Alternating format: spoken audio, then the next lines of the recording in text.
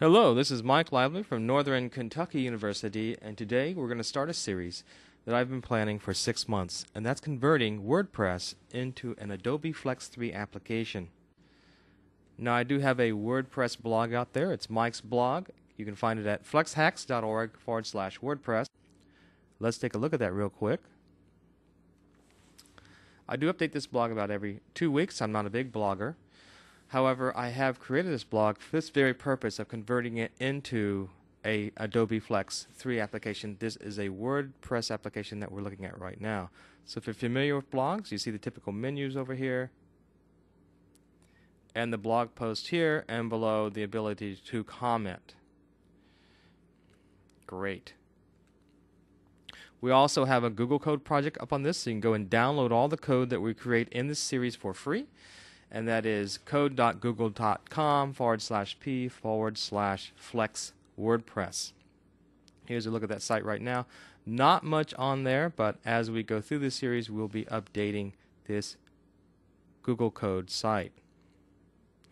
Now, a few things you need to do here before you start this series. This is a mature series. We are going to go all the way with a complete web application and do something that's not trivial. I mean, a lot of people are waiting in line for this particular application, and we've been studying it for a while and are very excited to do this. Now, there are a few things you need to do before you watch this series. You need to go to my YouTube, which is at youtube.com/MikeNKU, and watch the following two videos: installing WAMP and creating a MySQL database, and PHP MySQL Flex 3 client server application.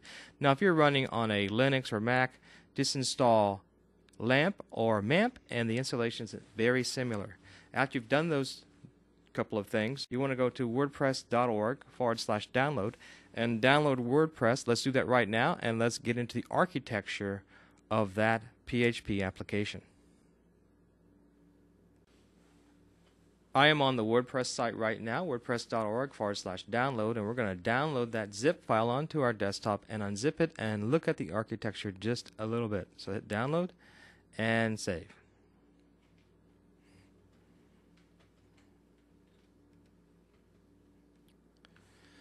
So I've downloaded WordPress on my local machine and unzipped it, and here's the WordPress folder. Let's click on that, and you can see there's a lot of PHP files here. And if you go into the other files, WP admin, yet even more, and WP includes.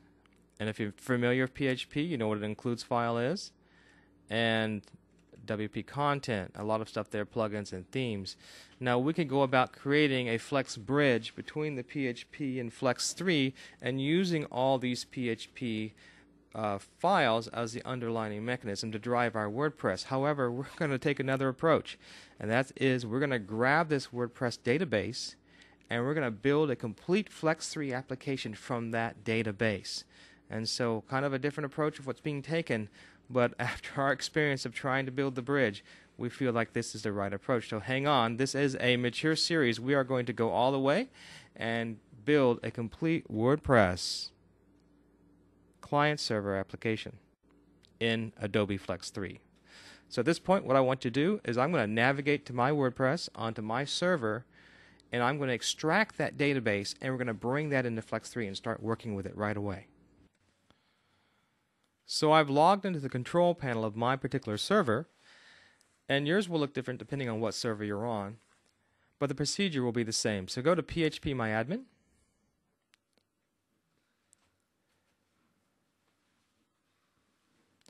and over on the left here you can see all the different tables or databases that we have on this particular server. I'm looking for WordPress, and here below we see there's a WordPress 1, 2, 3, 4, and 5. Not sure which one is mine. However, I'm thinking it's the more mature one, the one that has 14 tables. Now, so you can see that the initial install of WordPress is only 10 tables, which is great in comparison to a program like Moodle, for example, which has a large number of tables. WordPress is easier to hack, a great place to start. So we're going to click on this 14 and make sure that it is my particular database. And we can see there's a number of tables in this database, 14. And let's click on the first one, categories, and take a look at that. So we want to see if this is our database, so let's click on Browse and see what's in the table. and scroll down here, and you can see names like blog roll, LMS, globalization, singularity, what's up, front page, book news. So yes, indeed, this is my database. So let's go back and export this. We're going to click back a few.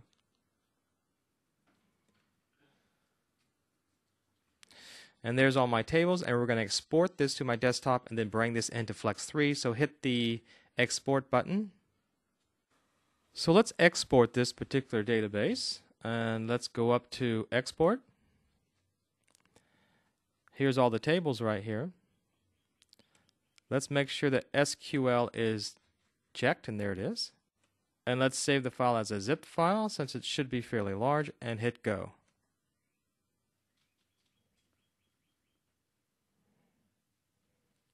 And hit save. And we'll just put it on our desktop.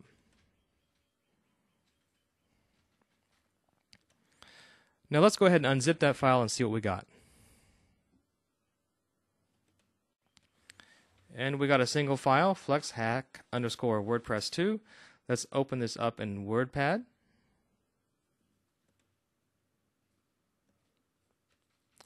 So what you see is all the SQL language required to recreate that table and all the data that goes into those tables. Isn't that fantastic? Let's get that into Adobe Flex.